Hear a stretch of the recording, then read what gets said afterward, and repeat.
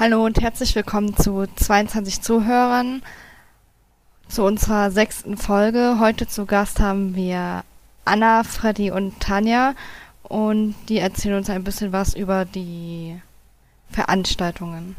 Der Andi ist übrigens auch noch dabei. Und der Anni. Naja, kriegen wir schon. Anna, möchtest du dich kurz vorstellen? Ja, das kann ich gerne machen. Also, ich bin die Anna Koch. Ich bin 34 Jahre alt und wohne im schönen Mainz. Ich bin seit 2010 für damals noch Kids, heute für Wir sind 22Q, ehrenamtlich tätig und seit 2 Jahren fest angestellt in der Beratungsstelle, also auch hauptamtlich tätig für den Verein. Ja, Tanja, möchtest du dich kurz vorstellen? Sehr gerne. Ich bin die Tanja, ich bin, 38 Jahre alt und bin auch seit 2010 tätig für den Verein. Genau, und ansonsten bin ich Erzieherin und Sozialarbeiterin. Und Freddy? Ja, sehr gerne. Erstmal guten Abend in die Runde. Vielen Dank für die Einladung. Ich freue mich sehr, heute mit euch sprechen zu können. Ich bin Freddy Michel, ich bin 35 Jahre alt und lebe im schönen Weinheim an der Bergstraße. Ich bin 2013 zum Verein gekommen, zum Betreuen im Verein gekommen und hauptberuflich arbeite ich momentan in einer Einrichtung der Jugend- und Behindertenhilfe hier in Weinheim, genauer im betreuten Jugendwohnen und betreue dort junge beinahe Erwachsene oder auch schon erwachsene Männer und Frauen und studiere nebenbei noch nach meinem Master in der sozialen Arbeit. Genau. Wo seid ihr denn im Verein zuständig? Also in welche Rolle spielt ihr im Verein, Freddy? Welche Rolle wir im Verein spielen? Naja, so wie ihr auch alle die Hauptrolle wahrscheinlich. Auf unseren eigenen Freizeiten beziehungsweise Veranstaltungen auf jeden Fall. Naja, ich spiele die Rolle der Lagerleitung im Jugendcamp mit der lieben Tanja zusammen und wurde dieses Jahr auch von der Anna gefragt, ob ich ihre Veranstaltung übernehmen kann in Vertretung für dieses eine Jahr. Werde dort auch Ü18 leiten. Genau, grundsätzlich verstehe ich mich aber trotz allem als ja, ganz regulärer Betreuer im betreuenden Dienst mit euch von Wir sind 22Q. Anna?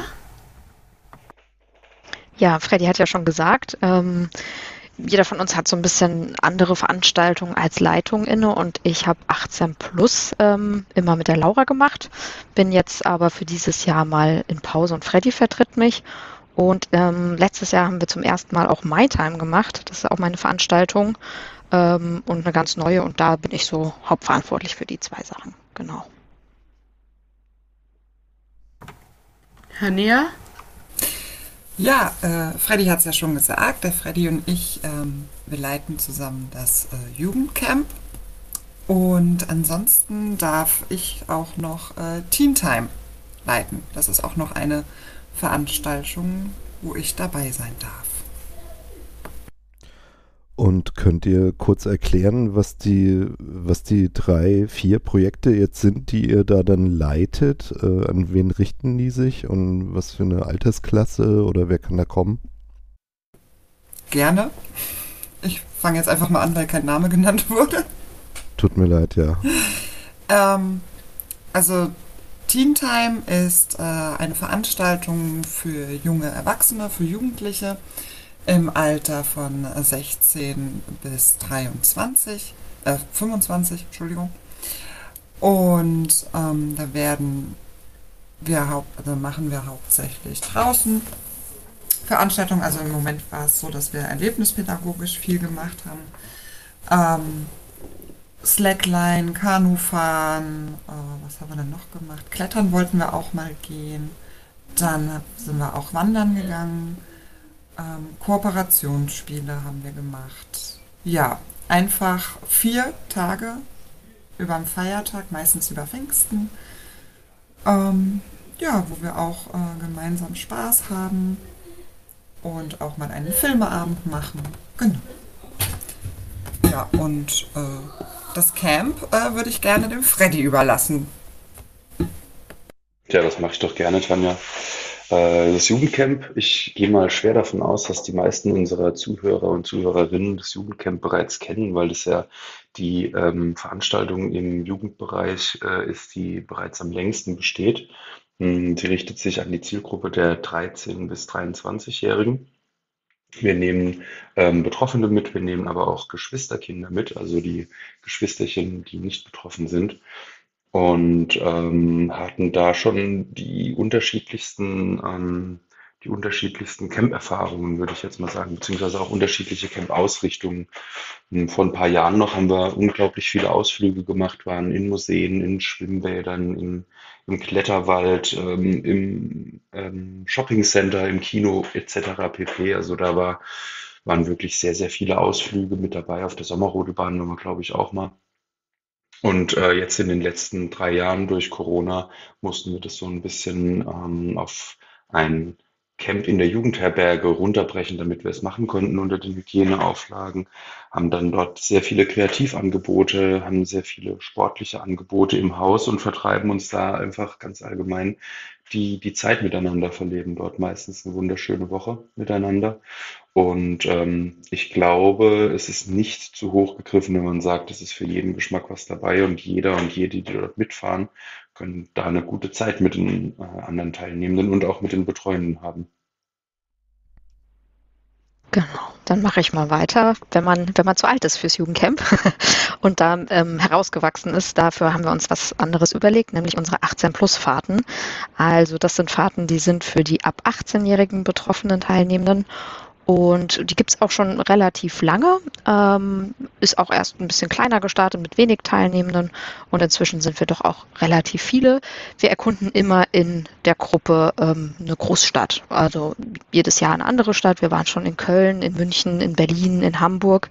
Dieses Jahr geht es auch nach Leipzig und schauen da, worauf alle Lust haben. Also mal ist es eine klassische Sightseeing-Rundfahrt mit dem Bus oder ein Museumsbesuch oder Shoppen. Kommt ganz drauf an und wird abends immer zusammen entschieden, was man am nächsten Tag macht. Das ist 6 Tage lang und wirklich auch sehr zu empfehlen. Und da uns da Corona die letzten 2 Jahre eben auch einen Strich durch die Rechnung gemacht hat, haben wir ein Zusatzprogramm entwickelt, das MyTime ist für die gleiche Zielgruppe, also auch für die ab 18-Jährigen und aber eher an einem Ort war und einen Workshop-Charakter hatte. Das heißt, wir haben Themen besprochen zum Thema, was war es jetzt letztes Jahr, Liebe und Sexualität, Arbeit und Beruf, Wohnen und hatten da dann eine tolle Zeit und haben uns ausgetauscht und auch ganz viel Spaß gehabt. Ich würde die zweite Frage stellen. Wie habt ihr den Verein entdeckt?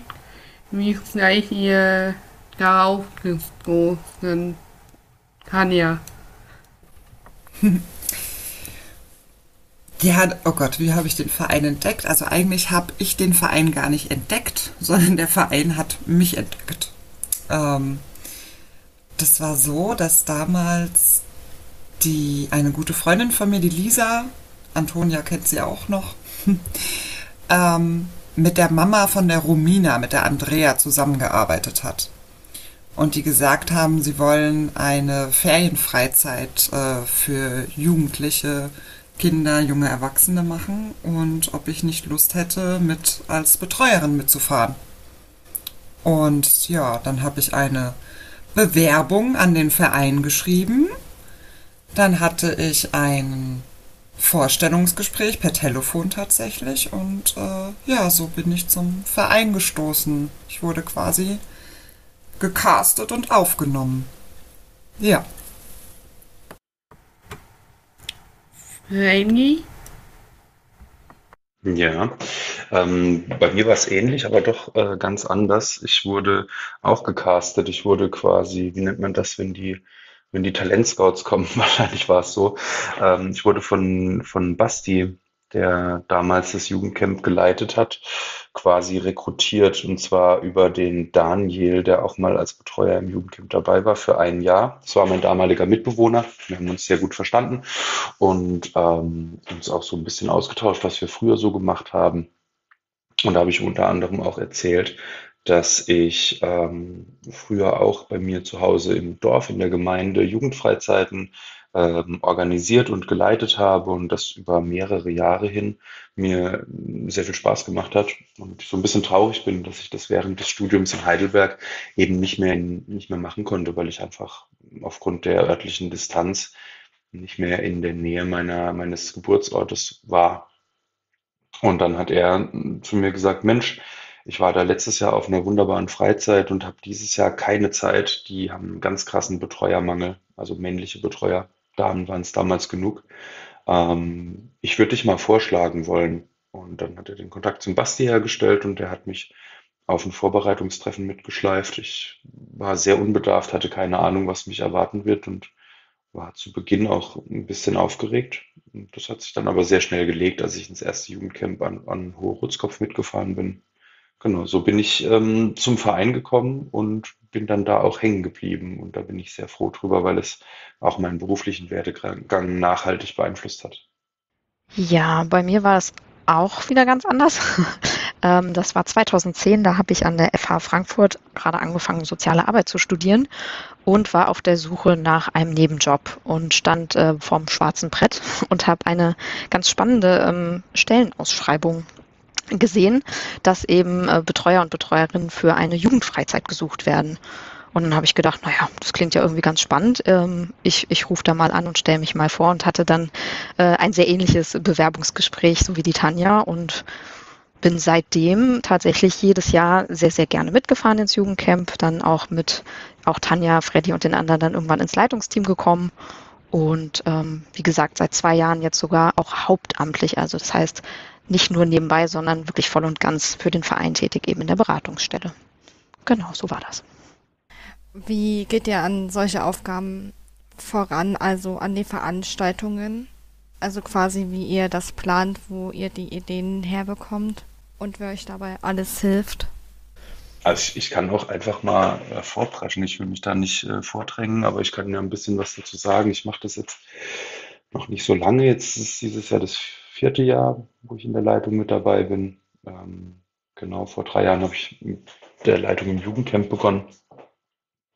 Und ich muss sagen, dass es ja schon von Anfang an sehr viele gute Ideen gab, als ich auch nur als Betreuer mitgefahren bin. Ähm, und auf diesen Ideen hat man dann eben aufgebaut. Gerade im Jugendcamp lassen wir uns oft von den Erfahrungen der vergangenen Jahre leiten.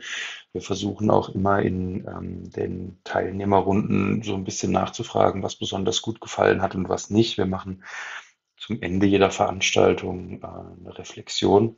Und da doppeln sich meistens dann schon die ein oder anderen Aktivitäten, die wir hatten oder Ausflüge, die wir hatten, die besonders gut ankommen. Und es wird uns auch ganz deutlich gesagt, was nicht so viel Spaß gemacht hat. Selbstverständlich merken wir auch an der Art und Weise, wie ihr alle teilnehmt bei unseren Aktionen dann im Jugendcamp, sei es eine Bastelaktion oder Sportaktion, ob das wirklich Spaß macht oder nicht. Das kriegen wir ja schon mit. Das ist ja auch so ein bisschen unser Job in der sozialen Arbeit, dass wir ganz viel beobachten. Und selbstverständlich tun wir das auch auf unseren Veranstaltungen. Und dann haben wir natürlich das Glück, dass wir einen unfassbar tollen Haufen an Menschen um uns geschart haben. Wir leiten das ja nicht und führen das alleine durch, sondern wir führen das gemeinsam durch mit vielen Betreuern und BetreuerInnen. Und die bringen alle unfassbar viel Erfahrung mit und ganz tolle Ideen. Da trägt jeder und jede seinen oder ihren Teil dazu bei, dass auch mal immer wieder ein bisschen frischer Wind reinkommt. Genau, aber am Ende des Tages würde ich sagen, ist das, was am meisten beeinflusst und was am meisten hilft, ähm, ist das, was euch Spaß macht und was ihr uns rückmeldet. Und da könnt ihr beiden mich gerne ergänzen. Und was ist denn so der heiße Scheiß für die Teilnehmer? Was machen die denn gern? Ja, was war für dich denn der heiße Scheiß früher, wenn du einkaufen gehen konntest und Mama und Papa nicht dabei waren? Wenn du danach dann noch umsonst ins Kino gekommen bist, war schon immer das Beste, würde ich meinen. Aber von Jugendcamp-Seite muss ich auch ganz klar sagen, ist der heiße Scheiß ganz einfach mal eine Woche ohne Eltern und ohne familiäre Aufpasser unterwegs zu sein, sich ausprobieren zu dürfen und ja, vielleicht auch mal ein bisschen verrückt zu sein, ohne dass man eventuell gleich gesagt kriegt, lasst es sein. Ja. Ja, ich würde gern, also nicht ergänzen, sondern einfach noch bestätigen. Also das ist wirklich so, dass ich glaube, dass am meisten genossen wird dieses Zusammensein. Einfach mal raus sein, was anderes erleben, was Neues erleben.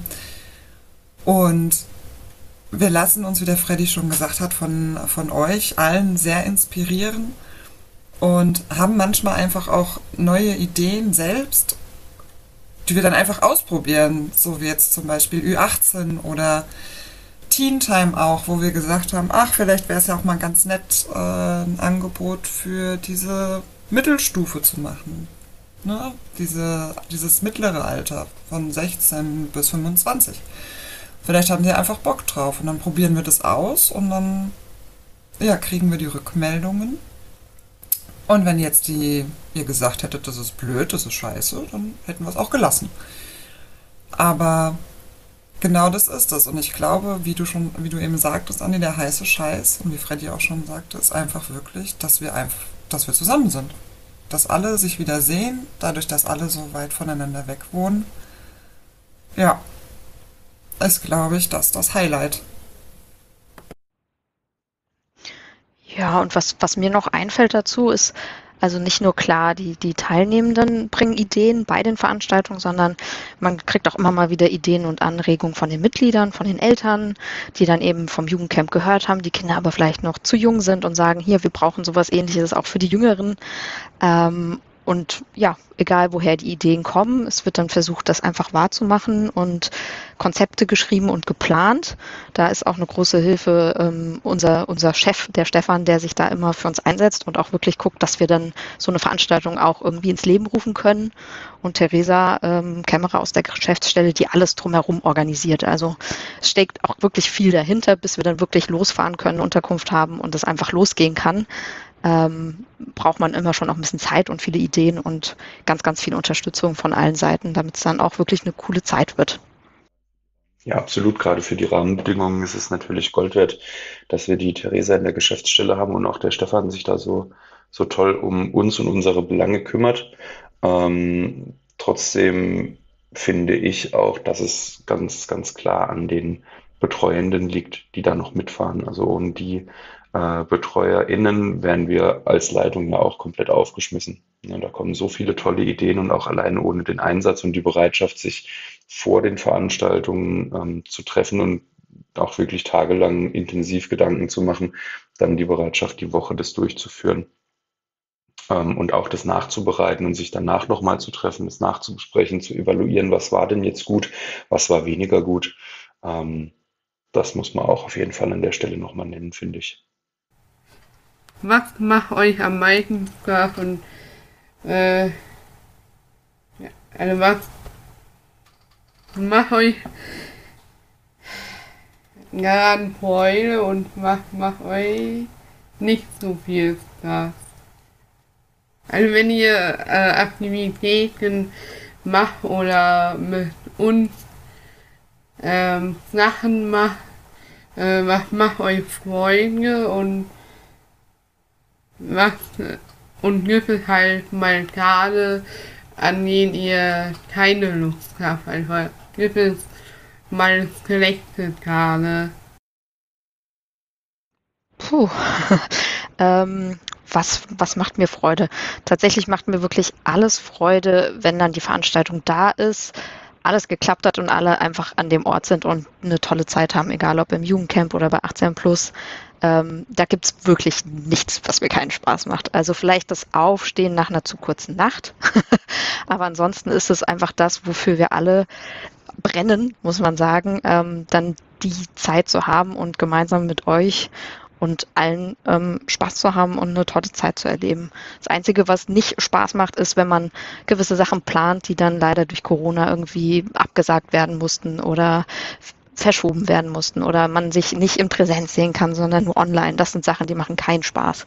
Aber ansonsten ist es immer eine ganz, ganz tolle Zeit, die jeder, glaube ich, 100%ig genießt. Das zeigt, dass ganz viele der Betreuenden Urlaub dafür nehmen, um einfach an den Veranstaltungen teilhaben zu können. Und deswegen, mir fällt nichts ein, was da keinen Spaß macht. Tanja.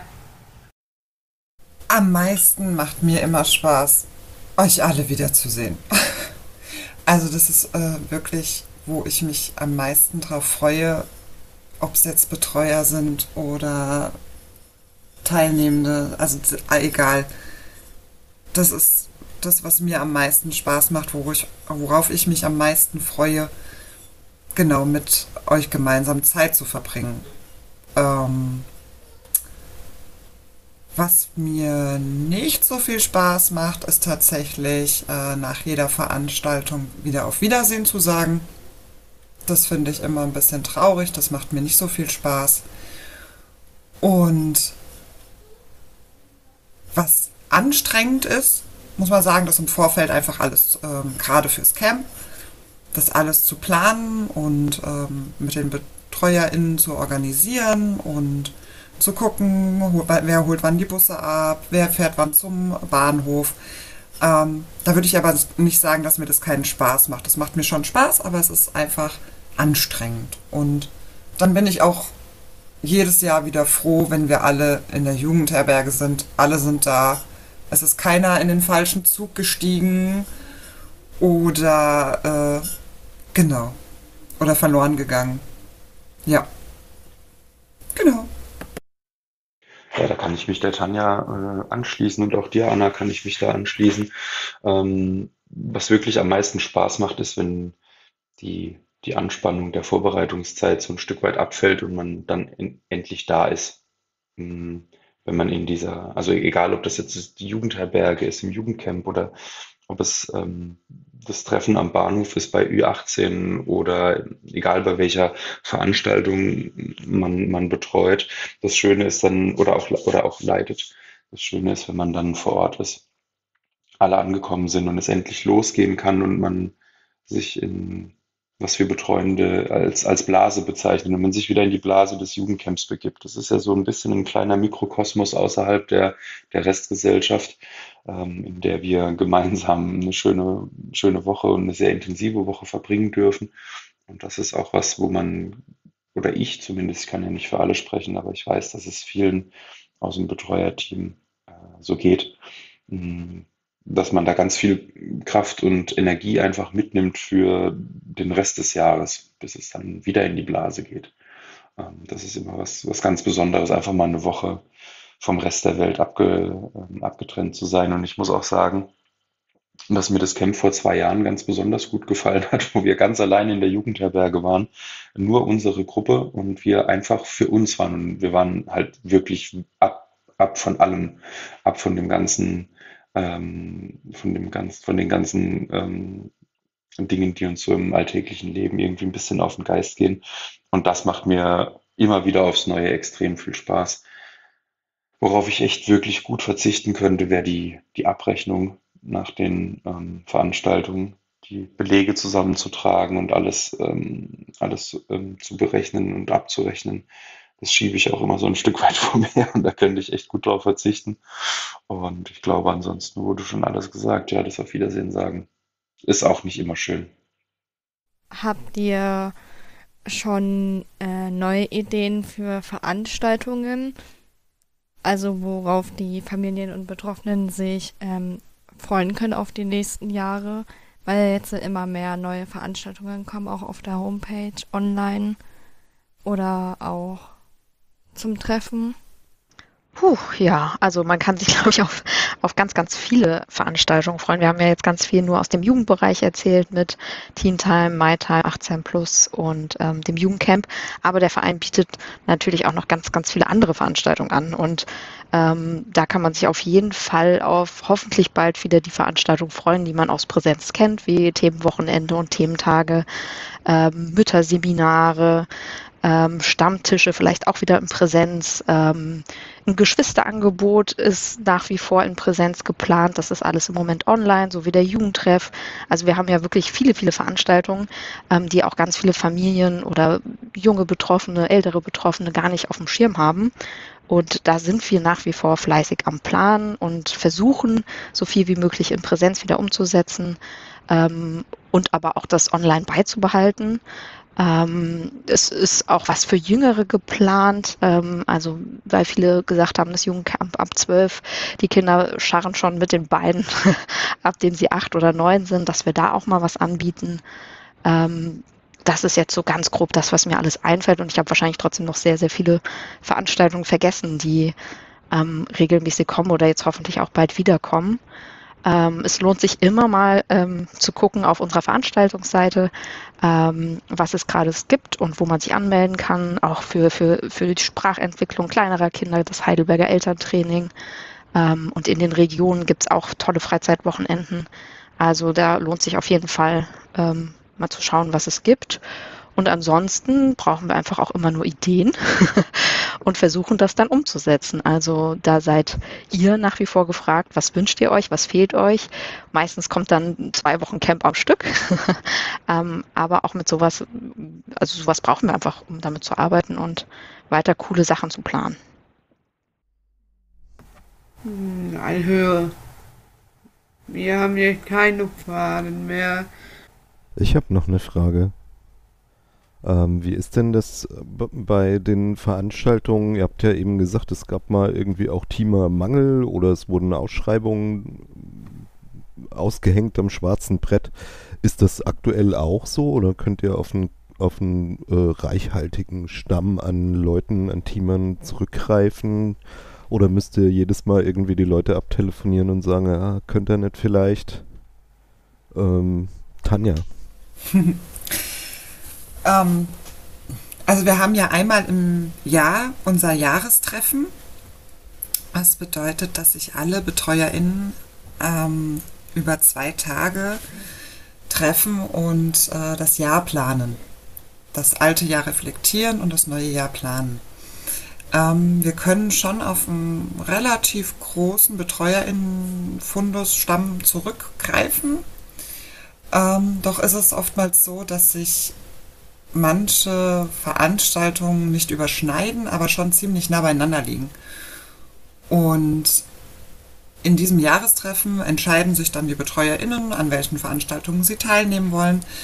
Aber da muss dann trotzdem immer noch mal so 4 Wochen vorher werden dann da schon alle BetreuerInnen nochmal, also nicht alle, sondern die sich dafür gemeldet haben, angeschrieben oder abtelefoniert und gefragt, hier, hast du da noch Zeit, kannst du da noch? Und tatsächlich war es jetzt die letzten 2 Jahre so, dass wir fürs Camp tatsächlich echt auch neue Leute akquiriert haben vorher, weil dann bei manchen doch Prüfungen dazwischen gekommen sind, ein neuer Job, schwanger.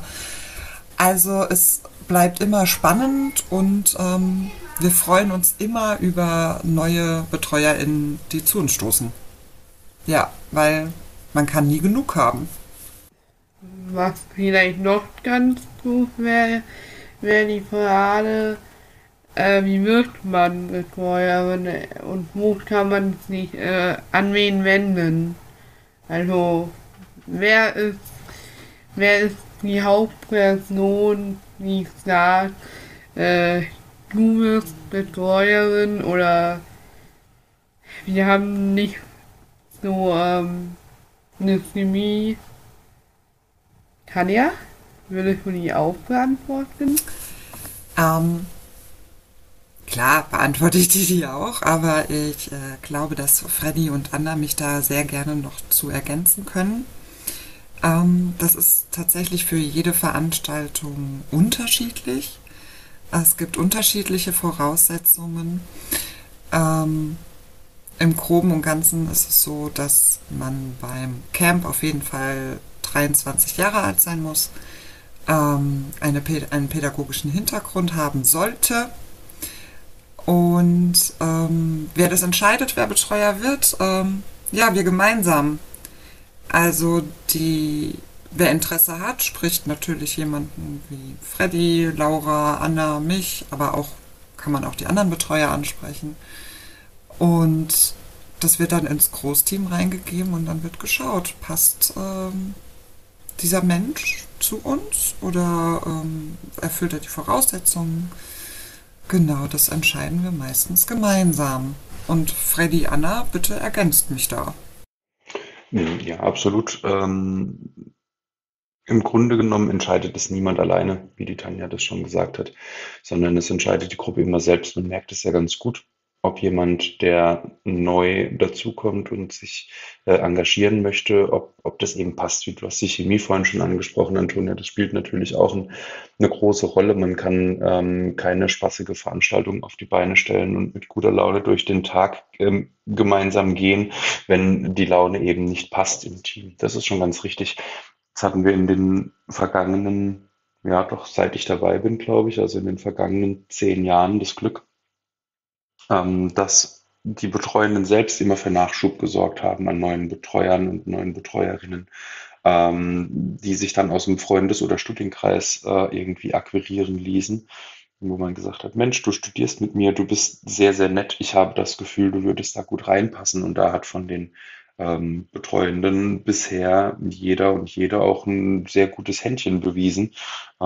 Ich kann mich, glaube ich, an niemanden erinnern aus den letzten Jahren, wo wir gesagt haben, boah, also schön, dass du jetzt beim Vortreffen dabei warst, aber für die Veranstaltung reicht's nicht.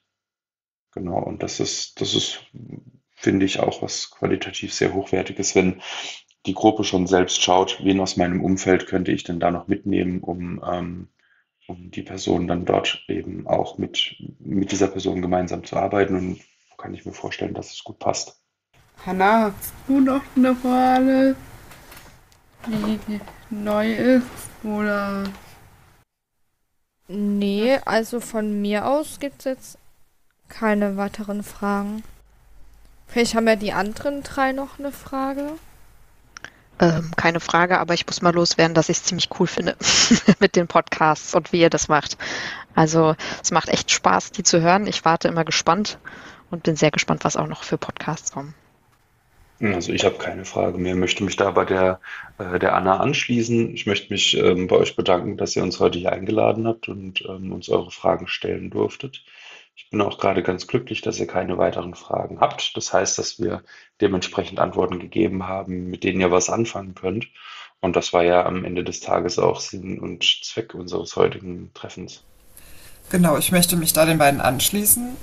Ich habe auch keine Fragen mehr und finde das aber wundervoll, wie ihr das macht. Und ganz tolle Ideen, ganz tolle Themen. Und auch ihr beiden als Interviewerin, heißt das so, habt das ganz, ganz toll gemacht. Vielen Dank. Ja, wir haben halt die beste Chemie, Hanna und ich. Ja, ne? Team. Ja, und ich. Zwei doof für einen Gedanke immer. Aber ich habe ja auch noch eine gute Chemie mit euch. Insofern ist glaube ich, das alles super gelaufen bis jetzt. Will die Hanna oder will die Antonia vielleicht noch abmoderieren und sagen, das war's für heute? So, dann war's das mit der Podcast-Folge mit neuer Leitung. Und hiermit verabschieden wir uns alle. Tschüss. Vielen Dank. Ciao, ciao.